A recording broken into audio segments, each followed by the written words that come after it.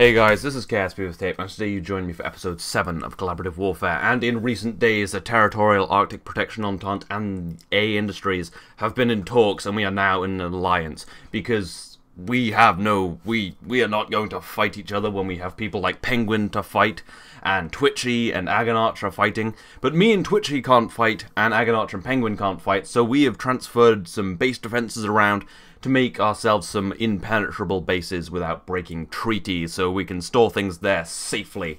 There have also been a couple of rule changes this turn. We are now allowed to launch 2 ground units and 1 air unit at a time. And we can also drop very small, because we can have up to 4 probe cores on an aircraft, or any kind of craft. From an aircraft we can drop small defense drones with a maximum of 2 guns and 2 sidewinders. But yes, and also helicopters and missiles are now counted in the ground unit category because it makes them more usable, because who would trade a plane for a helicopter? But anyway, the main thing we are here to talk about today is the fact that Penguin, the Penguinaught Empire, launched strikes all across our territory. They flew through the Arctic, devastated this base, took back their plane at Werbury's claim, and then attacked Jedtop Isle and Dunderd's Edge, I want to say. Yeah, it basically attacked lots of bases, took out loads of defenses, only took 1 base, which is in the rules, but you can fire missiles at other things, so we've lost a lot of defenses and have a lot of undefended bases. So, luckily I can launch 2 ground units this turn, which is good, and I'm launching this air unit, which is a bomber, and we will be bombing our own territory. But don't worry, we're going to be dropping bombs of defense, because these we're actually dropping defense drones, as things I mentioned that can have 2 guns and 2 missiles.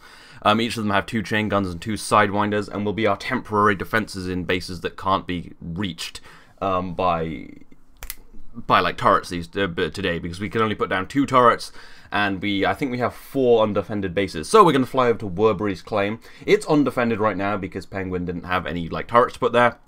We're going to take it back, and we're going to leave a drone defense there, and then we're going to drop 2 more off at Dunderd's Edge, and then we're going to put down flat cannons here in the Arctic. He struck the Arctic, and I did indeed drop my coffee all over me when the bombs came down.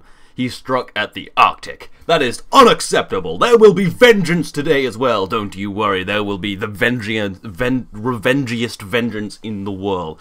We will go and strike his bases, hopefully take some, and just fuck shit up. Anyway, we have sped this up to 4 times time accelerate our large bomber. This is the Fortress variant. And you probably haven't seen this in this series. Well, you haven't seen this in this series before. You may have seen something similar in my stuff before, but this is the HAP Mark III Fortress variant. It's called Fortress because it carries sidewinders. All HAP planes, which is heavy assault plane, are designed to fend off chase planes, so that's why they have that turret at the back and that armored cap where the missiles are most likely to hit. That'll defend it there. But this is also made to defend itself while on the ground. It has 3 sidewinder missiles, so that if a plane comes in, it will have some sort of hope of defending itself. So yes, this is the Fortress variant and can actually be a base defense itself, but won't be today. It's just going to be sitting around in it'll be sitting around down south, I think. So yes, we're just going to spend a very long time flying across the Arctic. It's quite a nice plane. I mean, it's a bit wobbly. And a little later, some of the controls go a bit weird. But it's actually pretty nice just to fly for a long time. It is slow. I mean, with the full payload, as you can see now, it gets about... I can't see, but it's very slow. It's maybe 120, 150 meters a second. So, yeah, you do have to time warp, and you have to kind of be very patient. But I think we've all become pretty patient in this series, just doing really long flights. I mean, yeah, with the empty... cargo bay, though, it can fly much faster. But yeah, this this is just quite a nice plane. It's not like a tactical bomber, it's more just kind of a heavy bomber, and it can obviously be outfitted with a bomb payload, which hopefully it will be at some point. Well, it would be nice if I didn't have to outfit it with bombs, but you know, Penguin is a bastard! So yeah, obviously it won't be outfitted with bombs today, because you can't just keep adding weapons to your planes in the same turns, or it would just be ridiculous. But yeah, it is very good for cargo runs as well. I do have a tactical bomber in the works, but for now this is just more relevant. But yeah, it has incredibly long range. just, like, it flies really slowly, but it carries a shit ton of fuel, and it uses normal jet engines, so it can just fly pretty much anywhere. Well, it can fly literally anywhere in the world and back, and just deliver death wherever it wants. So this may look like a bit of a stupid, over-encumbered, large mammoth of a plane, but it's actually an incredibly useful asset for the territorial Arctic protection entente. And we are working on tactical bombers, which are more kind of lighter than this sort of thing, but bigger than fighters, so they can carry a large amount of weapons and dodge shit. But yeah, this could drop anything I want. This could drop a cruise missile. Not like the BD Armory cruise missile, I'm talking custom cruise missiles that will deliver pretty serious death. It can drop warheads if I want. I can make a warhead bomb. It can drop normal bombs, cluster bombs, snake eye bombs, Mark 82s. It can just fire missiles out of it. I could put a howitzer on it. I could go nuts! But yeah, it's made for just fucking shit up, basically. Anyway, one of the fun things I've been experiencing today is insane crashing. So, yeah. We actually had a crash after I landed, and this was my last quick save, and I'm still using Bandicam, which I do change slowly later in the episode, because Bandicam loses footage after a crash, and I'm just going to move over to Fraps for this sort of stuff. So yeah, this is my landing. I'm not going to try and land on the runway, because this is a bit of a...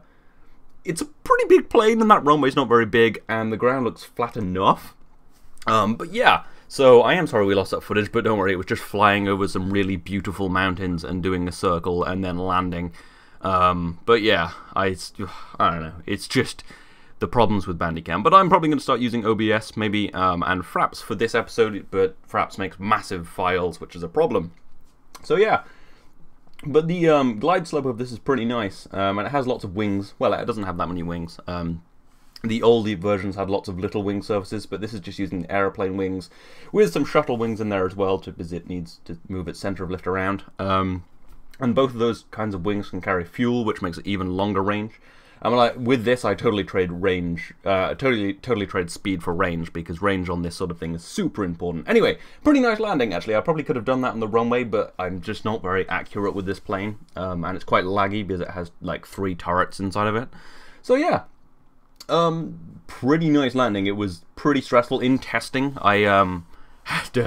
I should have recorded my testing. There were a lot more explosions, I'd say, because it's quite hard to land this sort of bomber if you're not... You have to really line up and really slow down. But once you've got it, it's just actually kind of a dream to land, because it's got giant wheels and it's massive. And it just doesn't... It's not too twitchy either. And we know how much we hate Twitchy. Anyway, we just got to slow down, which also takes an eternity with these wheels and a plane this big. So yeah, we've got, I think, 4 Kerbals in here right now. I just put random Kerbals in there, but none of them have seen action, I think. We will be using Bob Kerman on a mission today, which will go perfectly. So, let's drop our first freaking thing. These are our first turret. They're supposed to be dropped from the air, so they have parachutes. But I thought it was, well, you know, just might as well just drop it here, because I'm on the ground. It means I don't have to worry about parachuting or anything. So yeah, annoyingly the action groups are set up to use those SRBs to get it down faster, because at the back of the plane, when the plane's moving, it tends to slam into the back of the plane and lose stuff. But anyway, I should probably just drop this. Now I'm going to fire the parachutes just to see if I can soften the landing, but it should be able to land. I mean, it has landing legs. But yeah, you can see it has 2 Sidewinder missiles, and you can vaguely see it. And it has a couple of small 30mm turrets. Yeah, these are just because these came about because they're not particularly effective turrets, but they are very useful when something like this happens, when you have like so many bases devastated. Sometimes you just need to drop a shit ton of stuff. And yeah, Twitchi did it, and now I'm doing it. So yeah. Anyway, problem here is my plane's quite big. Well, no, my plane's quite low down relative to the size of the probe, the turret probe. So I'm pretty much just gonna have to drag myself over it. So yeah, that's happening. And these wheels can't steer, so it's not like I can get out of it. So yeah, this is gonna be fun, and this is what happened after a little bit of persuading. I just dragged myself over it. I don't know what I smashed off there. Probably, oh, not a missile, so that's good. I think I just lost little bits of stuff. But yeah, that's the best I could do. I should have just taken off and dropped it, but that didn't occur to me until I'd already dropped the probe. So you know, not fantastic. However, luckily it still has these SRBs, that it was going to use for escaping the plane quickly. So I used one of them just to push it over into not a perfect position, but a better position. Look at that. It's slightly better. See, I utilize resources I already have. It's called being smart, efficient, and totally not a Nazi. So, you know, let's just get the landing gear deployed. This leg is already through the ground, so it can't really push against the ground. So it's stuck kind of like this, but it's good enough, probably. I mean, did it fall over? Sure. Has Sony Vegas stopped playing the actual video I kind of want to be seeing? Yeah. I'm pretty sure this is me taking down the flag, which is the Penguin's Union Jeb. But yeah, Sony Vegas has decided it's best that I don't see this bit of footage. So I'm pretty sure it's me taking down the flag. But when I put the flag back up, it's another Union Jeb. And I tried to change that, but I freaking couldn't, because the mission flag for this is the Union Jeb. And there's not a lot I can do. Not a lot I can do about Sony Vegas being a dick, either.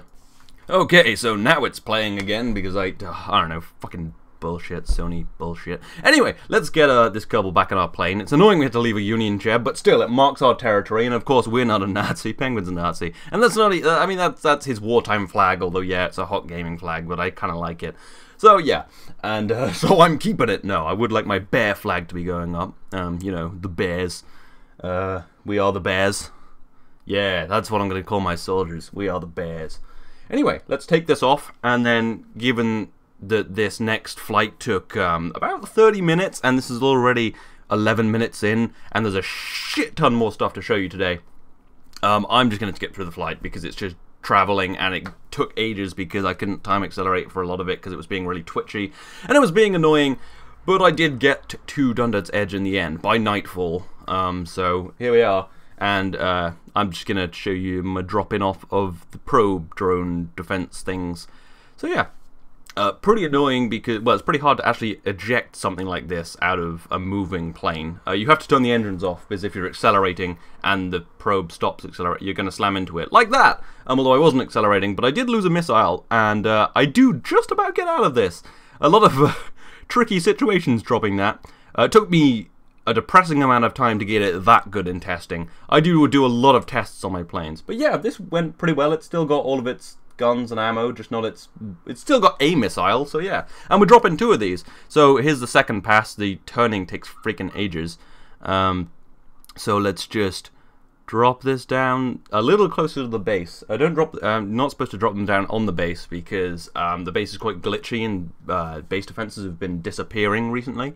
Yeah, another nice explosion. That was actually just a small structural part, so it's fine.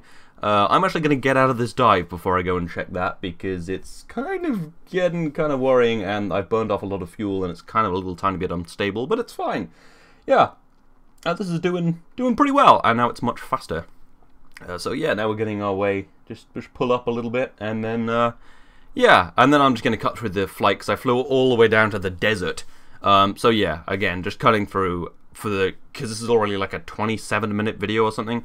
So yeah, this is just me coming into this runway. I picked this runway because it's very well defended, and it's a big runway, and it's very hard, and as I've said, it's quite hard to land this bomber. Although I landed it on grass, so it can't be that hard. But yeah, it's quite a nice wide runway. It's in a good place, and yeah, I probably should have left it in there just showing you me lining it up, because that's actually quite an important process. And if you're going to fly planes like this, just line it up. Maybe I'll do a tutorial on how to fly really big planes at some point. Although I'm not that good, because this was pretty lucky. Yeah, I really should record my testing. There are a lot more explosions. Anyway, just a matter of slowing down now. But yeah, that was a very long flight. That took me pretty much all night. No, it wasn't that long. But seriously, yeah, kind of hard to fly this far in a giant plane going like less than 200 meters a second. But patience is everything, and I just watch TV on my other screen. And just kind of let it fly straight. That's why I design my planes to fly with SAS on, so I don't have to fly them. So I just let them not fly with SAS on, but you know, they'll just be stable once I've hit just hit SAS, just using like cabin torque and the like control surfaces to keep it stable, and then I can just watch Friends because yeah. Anyway, I am actually going to put this on guard mode just in case. Might as well. It has missiles, so guard mode it is. Fire that up. Drop this down to I think just like 3, just so there's not like loads of annoying lag from things from scan intervals. But yeah, anyway, now it's time for my attack run. So I'm gonna hand you over briefly to... Okay, so now it's time to hightail it out of Seven Inlet, because I'm pretty sure there's about to be a naval invasion. No, that is of course not what's going on. Today we're gonna go and take our base to, you know, strike back at Penguin, and we have Bob Kerman back in our high-speed interceptor because, well, he's had a nice, you know, relax, having a swim on the beach for a while, because he was treated so terribly in the, I don't know, where the communists are, Twitchi's land, the Democratic People's Republic of Klathu. So yeah, anyway, it's time to go and, well, I should have probably talked about this before I took off, but I'll take off, get to a steady climb, and then tell you exactly what I'm going to do, although I don't exactly know where I should be heading. Okay, alrighty, Roo, so we're going to fly all the way down to, I should probably open Base Boss, so that I know where I'm going. I'm flying all the way down, that's the wrong bit, I'm flying all the way down to the tip, just the tip. Yeah, okay, so flying all the way down to the tip, gonna take the tip, just gonna take just the tip, and then go to Bit Sandy, where I have total safety because Twitchi can't attack because it's Agonarch, no, because it's me, and Penguin can't attack because it's Agonarch. Anyway, another long transit, but if I don't leave this in, then what are you gonna watch? And I actually do like the long transits. I know I do complain about this took freaking ages, but it's actually really nice just to see Kerbin. I mean, it is, you know, a little marred by the fact that I'm gonna go kill some shit, but, you know, whatever. I mean, Kerbin's a beautiful planet, and it's just nice to see all the mountains, see the Arctic, see the, you know, I'm sure Penguin will enjoy seeing the Arctic. He'll rue the day he fired missiles at me, but I have to say, very smart, because he's kind of limited my ability to really strike hard, because I've had to use my air launch this time for re-defending myself. And all I have left is this HSI, and I'm attacking a heliport, and I don't know if I'm gonna land, because this is actually really... This is worse to land than the freaking bomber. So yeah, I'm gonna leave it a bit sandy, but that does mean I can't take the heliport, so I'm thinking I might move on and attack something else, as well, just to devastate. So yeah, it's kind of put a flaw in my plan, because I'd like to take this whole peninsula, but maybe I'll send an empav next time, and really fuck some shit up. I mean, you know, it's useful to have a VTOL, unless he puts like a defense plane down. I can't see why an empav wouldn't do the job. But yeah, you can see it's just going really fast now. I mean, it is much... I do like flying these like really high-speed planes, like the empav or the HSI, because it's just so quick getting everywhere. And look at those goddamn beautiful mountains. Aren't you glad I leave this stuff in? Just staring at how goddamn beautiful it is. And all the higher resolution textures popping in, just like real life. But yeah, anyway, it's just, yeah, some pretty dangerous turns at Mach 3, but whatever. But yeah, that is Bob Kerman after his nice beach holiday, because we obviously give our Kerbals leave. Because, you know, that's a good thing to do, and he likes the beach. Unlike what Penguin says, that I just left him in the water. What? You think I was torturing him to try and get information about the KDK, the Kerbal's Democratic Republic of Northern Klathu? I wouldn't do that. That sounds like a Penguin thing.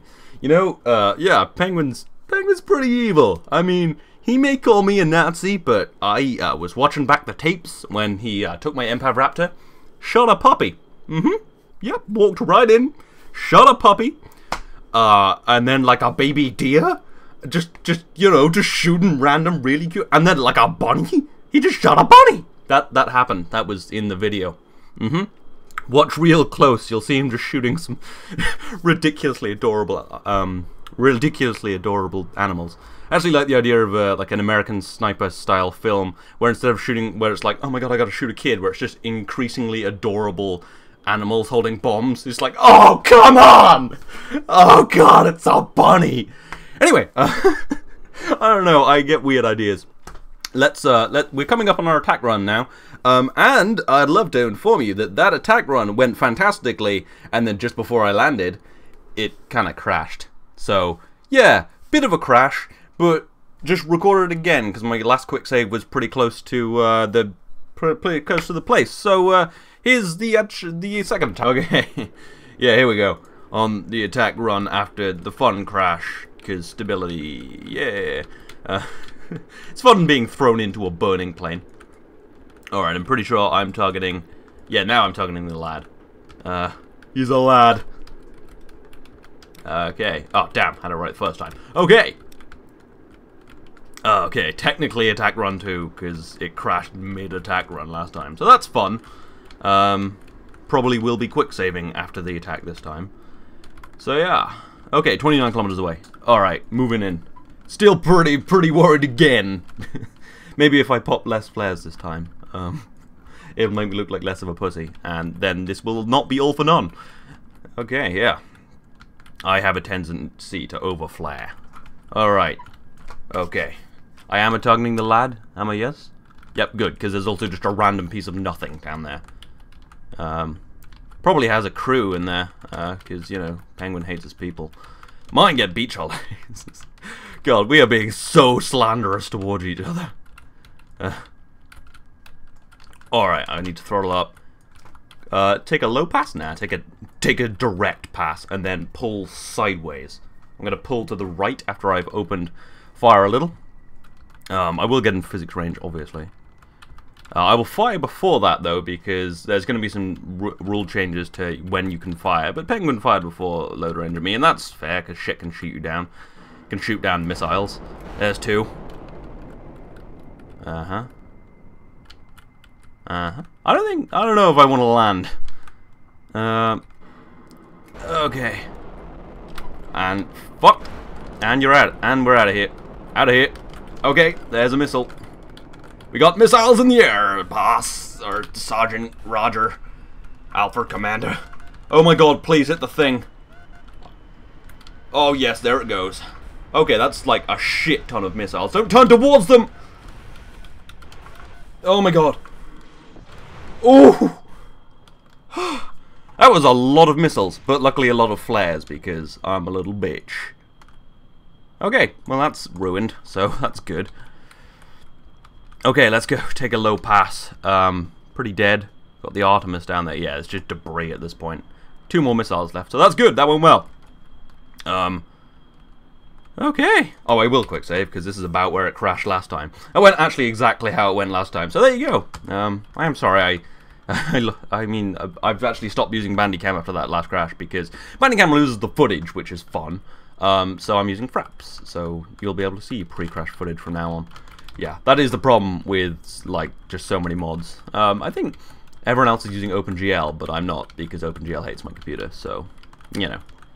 Yeah, so that was a second serious crash, which was a bit of a shame, but yeah, this is me back in post-commentary. But yeah, we're going to go and attack our second place. Yeah, I am sorry that I keep, like, losing footage. I'm just going to stop using Bandicam for this, because KSP crashes so frequently with so many mods. It's actually, normal KSP is very stable. I actually have a very modded, just like, little playthrough by myself going on now, and it's really fine. But with something like this, I mean, what can you expect? So yeah, I'm sorry about that, and I'm sorry we had to do the attack run technically twice, but it went literally the same the first time, so... yeah, anyway, it is time to move on to... I forgot what it's called, but one of the islands with a runway on it. And we're going to take it, and we're going to destroy it, we're going to land, we're actually going to put a flag down, and it's just going to be freaking grand. Freaking grand! I don't know where grand came from, but that's what it's going to be. So yeah, super high-speed transit, so we have as much fuel as possible for returning to Bit Sandy, where we will be safe, and Bob Kerman can have a nice little relax. We even informed the guys to, you know, get him a ton of stuff when he gets there, just get his coffee ready, get his, you know, get his... brothel ready, because, you know, soldiers on, like, leave. I mean, you know. I don't know. I should probably stop talking so much about random crap and probably talk about what's going on. But after a lot of flying, I mean, what am I gonna talk about? Anyway, so yeah, we are coming in for the attack now, and I will obviously hand you over once again to live commentary me for the attack on whatever the hell this is called. Mathless Coast. Mathless? It has no maths? There's no maths on this coast? It was created without maths in a video game. Anyway, not the important point. Anyway, here is past me for the attack run. Okay, as soon as we enter range, I'm just gonna fire them. It's not worth dying over. And then pull out. Flares. I have noticed they've started to, in Beardy Armory, they keep neutering and then unneutering flares. Because, like, this... No, no, no, no, no. No, no, no, no! No! No! My plane! It's dead, but... Fuck. Oh, it's severed. It's missing its face. Shit.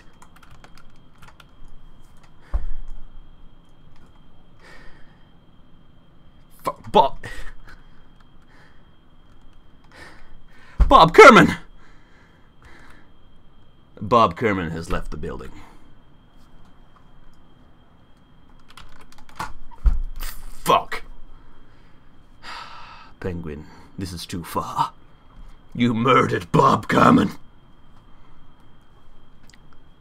In a totally fair active combat scenario.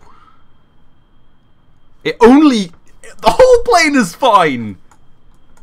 Except for the fucking cockpit. What the shit? I got too cocky. My own prowess. Now we're gonna just watch it die. Fuck. I did not expect that. I lost too much velocity. I went lateral to the... What the fuck? I guess that was just aerodynamic stress right there. Oh my god, why didn't I use the fucking AI flight computer? Oh, I can't, because it has no electric charge. Oh, and there was all the electric charge was in there. Yep. Well, this is a sad day for the Territorial Arctic Protection Entente. We will inform the landing crew at Bit Sandy that there shall be no aircraft for them to await. And we will get our revenge. We will strike with prejudice of a non-Nazi kind, just of a military kind. And we will have our revenge. We will go to war. We will fight them on the beaches. We will fight them on the airfields, I want to say. We'll fight them in the skies. We'll fight them in the kebab shops. We'll fight them on the street. We'll fight them in the space, but not really, because that'd get me kicked out of Congress. We'll fight them in some mountains. We'll get a fucking ocean, I bet. Have a fight there. We'll fight them in the fucking... Fight them in the fucking clouds. We'll fight on the fucking moon, maybe. We're gonna fight them everywhere. I'm fucking Churchill. I'll see you in a bit. Yeah, so maybe that was a little distressing for me, and I thought I was like an insane Churchill for a while, but we have lost Bob Kerman, our greatest pilot, our greatest war hero, murdered in his prime by Penguin. Penguin's missile sidewinder to the face. Yeah, there will be super vengeance. What you're seeing now is just me putting out my actual proper turrets to defend the places I thought would most need proper defense. But yeah, this is unacceptable. This is beyond the pale. I hope his freaking Jedfoot or whatever, John B. I'm gonna find him. I'm gonna find fucking John B. I'm gonna fucking kill him. I'm gonna kill all their ace pilots. I'm gonna fucking... There'll be some serious shit going down next episode. I'm gonna fucking murder some people is what's gonna happen. But yeah, so yeah, bit of a sad note, but I hope you've enjoyed this. This has been KSP with Tape. I will see you next time.